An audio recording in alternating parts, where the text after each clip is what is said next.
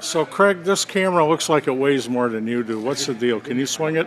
Weighs more than I do? Yes. Oh, you mean in weight-wise? Yes.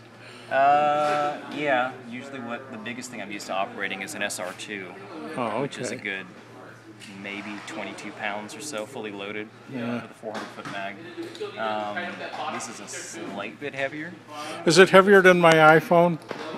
No, it's actually not heavier because of all the amazing engineering that Apple goes into. Your phone actually weighs just short of a metric ton. It's amazing you're holding it in your hand right now, but it's due to their anti-gravity technology that you're actually able to just wield it as if it weighs nothing.